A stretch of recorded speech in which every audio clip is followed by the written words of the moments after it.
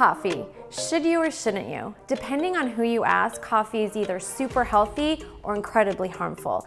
I say cheers to your morning, Joe. Coffee is loaded with antioxidants and awesome nutrients that can actually benefit your health. Just make sure you're not adding sugars and chemically filled creamers to your coffee. So, how much caffeine is safe for a healthy adult? Around 400 milligrams or 4 cups of coffee.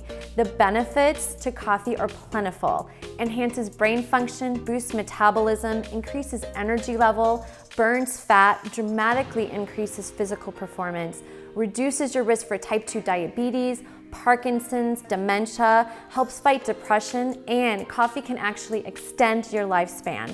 Cheers to that.